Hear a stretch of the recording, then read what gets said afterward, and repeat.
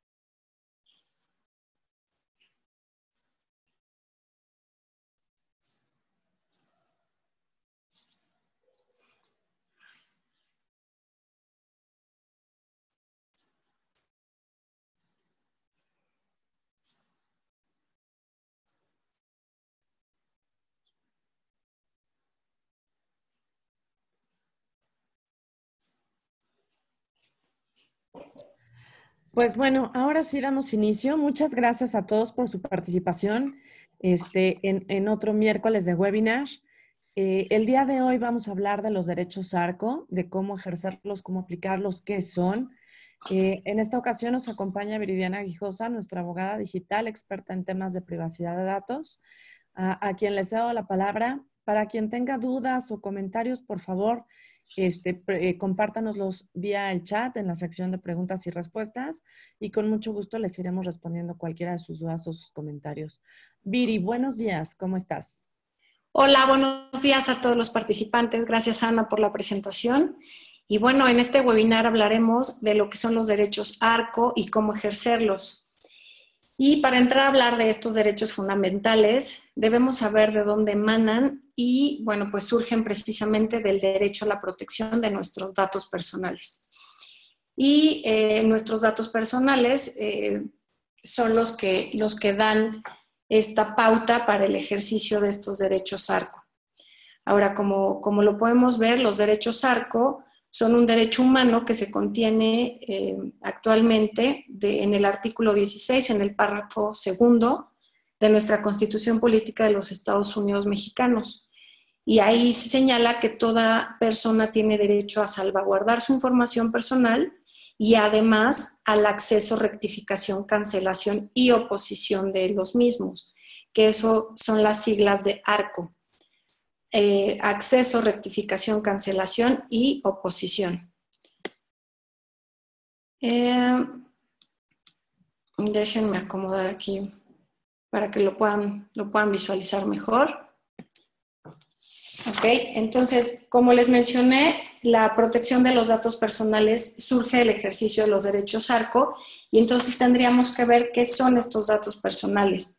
Cuando hablamos de datos personales nos referimos a todo tipo de información, a cualquier dato que pueda identificarnos, ya sean laborales, académicos, ideológicos, de salud, y dentro de estos que les agrupé, que les puse por acá en la presentación, tenemos también no solo datos personales, sino datos sensibles, como los pueden ser de salud, ideológicos o nuestras preferencias sexuales. Los datos sensibles se refieren a todos aquellos datos que puedan revelar aspectos íntimos de una persona, ya sea que puedan dar lugar a una discriminación o que puedan ponerte en riesgo por alguna creencia religiosa. Esos son datos sensibles y esos también deben ser regulados y también deben ser protegidos por las personas que lleguen a recabar ese tipo de información. A partir del 2010 es que surge la Ley de Protección la Ley Federal de Protección de Datos Personales en posesión de particulares, que es quien regula a todas aquellas personas que recaban o que tienen tratamiento de datos personales. Y se los voy a poner un poquito más abajo para que lo puedan checar. ¿Ok? ¿Cómo deben hacer o cómo es que los reguló esta ley federal de protección de datos personales a estas personas, tanto personas físicas como empresas, como personas morales? Lo deben hacer a través de los avisos de privacidad. Y los avisos de privacidad deben de contener, entre otras muchas cosas, el correo electrónico o la dirección a donde podemos contactar al responsable y entonces poder ejercer estos derechos ARCO. Los avisos de privacidad deben de estar disponibles para todos los titulares de esos datos personales, ya sea que lo generen físicamente o que lo generen electrónicamente, pero deben informarnos dónde podemos nosotros leer todo el extracto de ese aviso de privacidad. Y bueno, pues el propósito precisamente de ese aviso de privacidad, pues es que podamos saber, en caso de ejercer estos derechos ARCO, cuál será el medio de comunicación para poder hacerlo. Ahora es súper importante que todos tengamos en cuenta que esa información personal nos pertenece y que nosotros como titulares somos quienes decidimos qué hacemos con esa información. De ahí la importancia de esta protección. Entonces, ya sea que como titular de los datos personales o a través de uno de tus representantes legales que tú designes, ellos pueden ejercer cualquiera de estos derechos ARCO, que como les mencioné, pues es el acceso, la rectificación, la cancelación o la oposición. Y estos derechos ARCO pueden ejercer los 4 o pueden ejercer uno a la vez. No es necesario que tengan que ejercer los derechos al mismo tiempo. ¿Cómo lo haces? Ok, aquí les voy a poner la presentación. Bueno, pues es importantísimo que todas las empresas sepan identificar en dónde están estas bases de datos, ¿no? Esta información, ya que recabas esta información y ya sea que tú quieras ejercerlo como titular de este derecho o quieras dar respuesta como parte de una empresa y que tú seas el responsable, si tú quieres dar respuesta a estos derechos o a este ejercicio, bueno, pues para que sea efectivo tienes que identificar las bases de datos en donde las tienes o el documento electrónico o tal vez si lo tengas en un soporte físico, bueno, que sepas para que puedas dar una respuesta correcta y a tiempo. ¿En qué consisten los derechos? Como lo podemos ver, acceso se refiere a acceder a todos esos datos personales. Podemos solicitar cualquier tipo de información sobre el origen o las sesiones realizadas. Si nosotros les proporcionamos algún dato, cómo es que lo obtuvieron, quiero accesar a esa información. Cuando hablamos de rectificación, nos referimos a todos aquellos datos que pudieran ser inexactos o incorrectos o incluso excesivos. Si en el aviso de privacidad se menciona que nuestros datos van a ser recabados para fines específicos, no pueden exceder de eso que mencionan en el aviso de privacidad. Cuando nos referimos a la cancelación es cuando, como su nombre lo dice, queremos cancelar todo acceso o que ellos sigan almacenando toda nuestra información, ya sea que se lo hayamos proporcionado a alguna empresa, algún banco, no sé, algún colegio. Esa información puede ser cancelada si es que nosotros se lo solicitamos así. Y la oposición es cuando se recaban datos personales sin el consentimiento del titular de esos derechos. Ahora, ¿cómo solicitamos el ejercicio de un derecho ARCO? Lo podemos hacer a través de una solicitud ya sea que la enviemos por correo electrónico según nos haya mencionado o se haya mencionado en el aviso de privacidad, o lo podemos hacer personalmente si es que en el aviso de privacidad nos señalan alguna dirección física, pues tendríamos que llevar esta carta. Existen formatos en el INAI que te los proporciona y los puedes descargar de manera gratuita, o puede ser a través de una carta libre. Siempre deben de contener como requisitos el nombre del titular de los datos personales, o bien, si lo hacen a través del representante legal, el nombre completo del representante legal y a su vez el nombre del titular. El domicilio para recibir notificaciones, una copia para acreditar la identidad, tanto del representante legal, si es su caso, como del titular del derecho. Y también debemos precisar de forma clara qué ejercicio vamos a solicitar, ya sea el acceso, la rectificación, la cancelación o la oposición. Debemos de ser muy claros para que la respuesta sea en el mismo sentido clara, ya que cuentan con 20 días nada más. Se puede ampliar este plazo 10 días más, pero hay excepciones. ¿Y qué pasa cuando no te hacen caso? Si tú ya presentaste tu solicitud, ya de forma clara le pediste a la empresa o a la institución financiera o de quien estemos hablando este ejercicio y quieres que sea efectivo y no sucede dentro de los plazos legales, podemos asistir ante el INAI.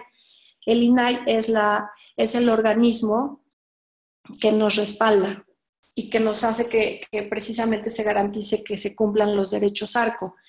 Si no estamos satisfechos, vamos ante el INAI, presentamos nuestro recurso de revisión y será el INAI quien comience a hacer las gestiones por nosotros. Esta es como la forma en la que podríamos ejercer los derechos ARCO. Si tienen alguna duda, pregunta. Gracias por la participación. Viri, para ejemplificar un poco el escenario, si por ejemplo yo identifico que un banco al que yo no le he dado mis datos personales me empieza a buscar y recibo llamadas para ofrecerme una tarjeta de crédito o algún servicio adicional, y yo no estoy de acuerdo en que los tenga porque yo no se los di y quiero que me dejen de llamar, pues muy bien, a quien me llama le puedo decir: muchísimas gracias, no estoy interesada y por favor dejen de llamarme", pero finalmente ellos ya tienen mis datos personales. ¿Qué puedo hacer en un caso así? Aquí podríamos hacer dos cosas. Ejercer nuestro derecho ARCO de oposición, y obviamente le enviaríamos una carta, como les mencionaba, nos metemos a todas las instituciones financieras y todos deben de tener un aviso de privacidad, independientemente de que yo haya solicitado un servicio con ellos o les haya proporcionado datos. Entonces, a través de ese aviso de privacidad vamos a poder identificar de qué manera, ¿no? Si es por correo electrónico o es ante la dirección, presentamos nuestra carta de oposición. No quiero que recabes más mis datos, no sé cómo los tienes, pero me opongo a que me sigas llamando. Esa puede ser una opción. Otra opción es enterarnos, ejercer el derecho de acceso. Yo le solicito la información de: oye, ¿cuándo te di la autorización? Infórmame qué datos tienes míos, de mi domicilio, solamente de mi nombre, solamente de mi número telefónico, para saber el alcance y saber quién se los proporcionó. Y posteriormente, si no estamos de acuerdo o tienen un buen servicio, bueno, tomaríamos la firma del aviso de privacidad, pero si no, pues podríamos oponernos. Pero mi consejo sería, primero, ejercer el derecho de acceso. Dame la información, tu institución financiera, tu banco que me estás llamando, cuáles son exactamente los datos que tienes de mí. Si solamente tienes mi nombre o si solamente tienes mi teléfono, ¿no? Como se los comenté. Y posteriormente oponerme. ¿Eso por qué? Pues garantizando la certeza de qué información tienen. Y sobre todo saber quién se las proporcionó. Ok. ¿Qué pasa si esa institución quisiera deslindarse, digamos, del problema y me canalizara diciendo, pues fíjate que yo tengo contratado un call center, entonces yo no tengo tus datos personales, lo tiene un call center, aún a pesar de que lo estén representando. Si eso sucediera, ¿cuál debería ser la labor? Asistir al INAI. Asistir al INAI precisamente con nuestra carta de ejercicio de derechos ARCO. Yo ya la ejercí, ya le pregunté, ya me opuse y aún así hay una negativa. Finalmente, si ellos acceden a nuestra información a través de un tercero, nos deben de proporcionar esa información y una información veraz y completa. Borrarla de su base de datos y entonces ejercer lo mismo con este tercero, y yo sí estaría de acuerdo y les sugeriría que fueran al INAI para que se inicie precisamente el recurso de revisión, porque entonces se está dando ahí un puente incorrecto. El que le haya proporcionado un tercero y no yo, lo hace partícipe a multas. Ok, muchas gracias. Creo que quedó un poco más aclarado. En el caso de una organización que tiene almacenados, digamos, datos personales de proveedores, terceros, aliados, clientes, etcétera, y que de repente tenga dudas de si está clasificando o no correctamente la información en términos de estos sí son datos personales, estos no necesariamente son datos personales, por lo tanto pueden recibir un tratamiento distinto. ¿Tú qué recomendarías a las empresas o organizaciones en general al momento en que hacen esa clasificación? Que separen los datos personales por los datos sensibles, que era lo que les recomendaba hace un momento. Sí tienes que saber específicamente tu base de datos.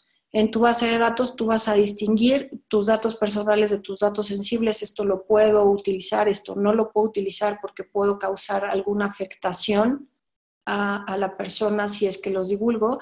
Y bueno, si es siempre y cuando sean comerciales y a tu empresa le convengan, yo solicitaría alguna rectificación en caso de que no fuera completa o incluso alguna adecuación. Oye, no tienes correcto mi teléfono, te paso el correcto, y que todas las empresas que los traten, esto ya es no de los particulares, sino ya de la empresa como tal, que los recaben y que hagan este tratamiento, que sí se haga una distinción entre datos personales y datos sensibles, para que no vayamos a incurrir en ninguna responsabilidad ni afectación a los particulares, ¿no? Gracias. También hablando de temas de datos personales, se habla mucho del estudio de proporcionalidad. ¿Nos podrías aclarar de qué se trata?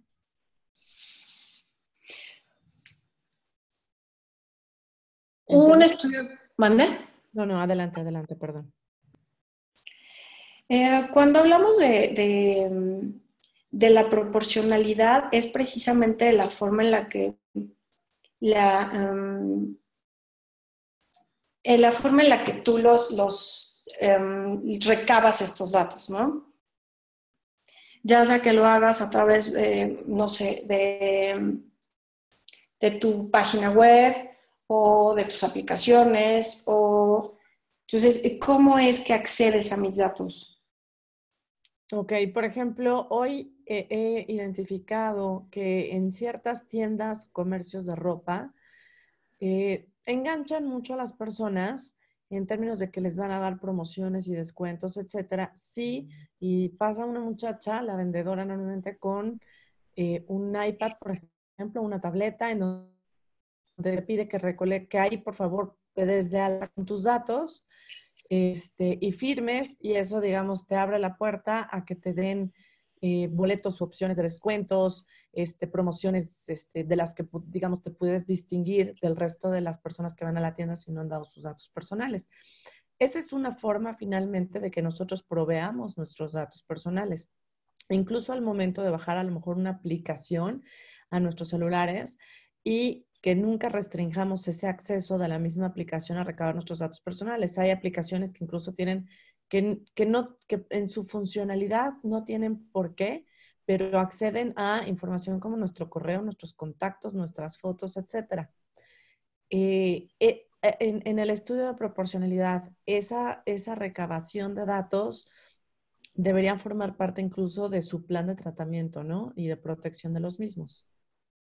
Sí, claro, debe de venir precisamente en el aviso de privacidad, o sea, porque son datos estrictamente para la finalidad que se persigue y que deben de justificar ese tratamiento. O sea, si tú tienes una aplicación y me estás solicitando este tipo de información, debes mencionarme que es específico, debes mencionarme que esa es la finalidad.